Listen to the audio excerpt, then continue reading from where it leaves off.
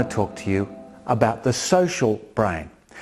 What happens in the brain when we connect with other people? What happens in the brain when we make engagement and connection and a positive connection with other people is different from when it's not so positive and not so much of an engagement. In fact, it's all a bit of a hassle, actually.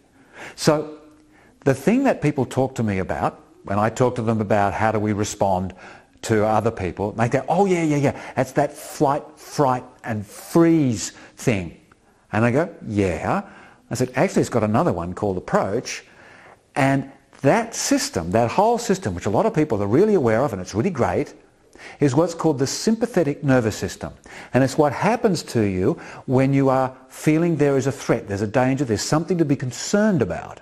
And so the concentration and the thinking hones in on the situation, determines whether it's something to fight, it's a danger, to fly away from, to run away from because it's too much of a danger, to freeze because you're not quite sure and you want to make sure it's okay, or maybe it's okay and you approach it. Now this is a very useful system, but it's a system of focus and it's limited. We have an entirely separate system that is devoted to social connection. And this was really espoused most eloquently by a great colleague of mine named Stephen Porges, and it's called the polyvagal theory. For those of you that are really interested, just look him up, P-O-R-G-E-S, go to Google and look at the polyvagal theory. It's fabulous. You can go as deep as you want into the technicalities of it. But the thing I want to share with you, which is so beautiful in just making it clear to us about social connection. And here, look, I want to show you. We have a series of muscles and activities in the brain that connect to the nerves in the face and just around the shoulders and the neck, which are all about these particular connections and these particular ways in which we socially engage. Now when you're in that sympathetic nervous system, it kind of grabs you and forces you, it kind of controls you because it's trying to save you from getting eaten by the saber-toothed tiger.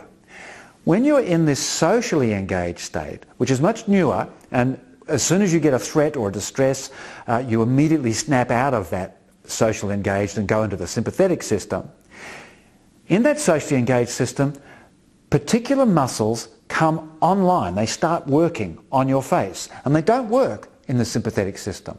And in the socially engaged system, they are the muscles around the cheeks here, which lift your cheeks and enable you to smile. They're the muscles around the eyelids, which enable you to open your eyes and look at the person that you're wanting to be talking to.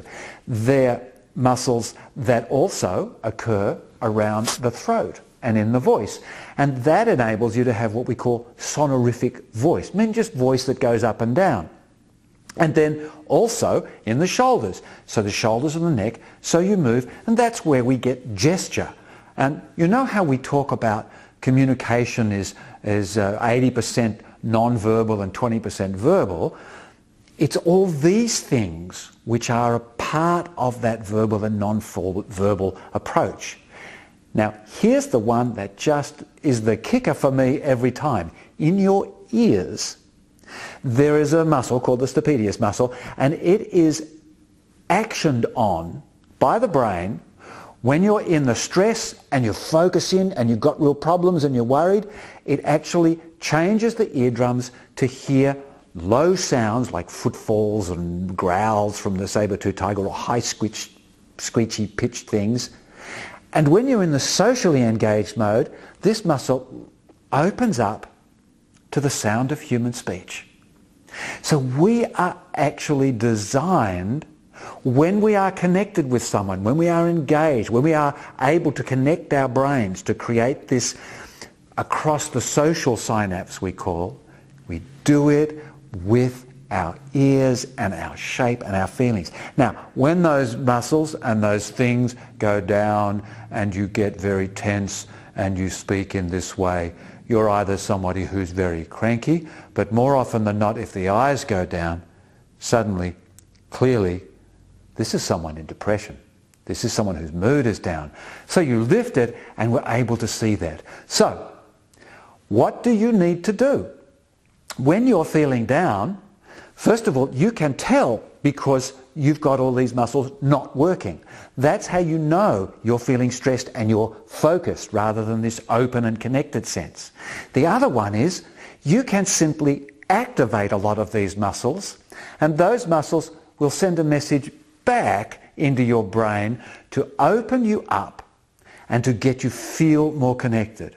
Essentially, if you laugh, it eventually becomes laughter and it eventually becomes fun, and you eventually will let go.